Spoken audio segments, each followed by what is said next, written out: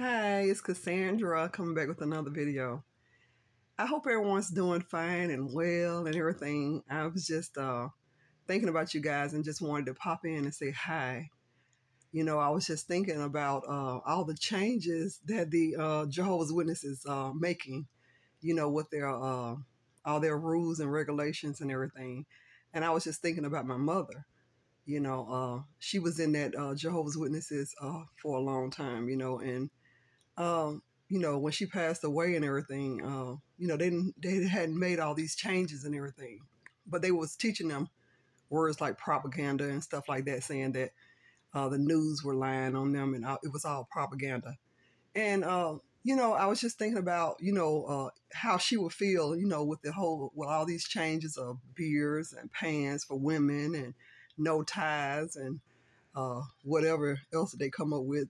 Uh, no underwear or whatever, that they could tell these people and they would listen and do it.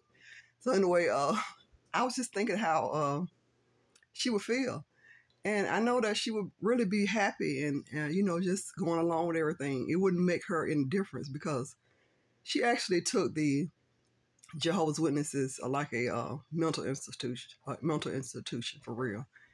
She was just like taking it like the life at the time that she took the Jehovah's Witnesses. She was really going through a lot with her husband.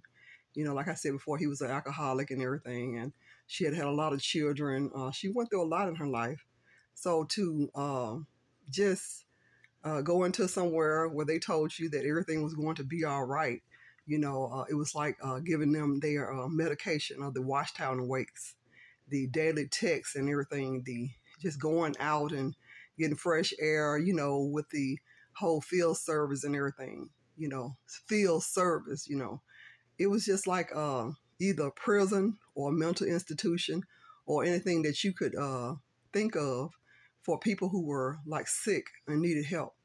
And this is what she did. And whatever they told her, it was okay with her. She just took them like it was a doctor of prescriptions that, that was prescribed. And, she just took it like any other person would take medicine that they thought that their doctor was giving them. She felt like the governing body at that time, the society, was in the place of Jesus, and he was the healer. They were the healers who were giving them their medicine, their food, and everything at the proper time. And so she took that on, and she just really thought that that was her saving grace. And she also raised us into that, and we were like being raised in prison also. And to have all the just, not being able to speak your mind, not being able to relax, not being able to be a child. It was like really being in a mental institution or a prison or something as a child.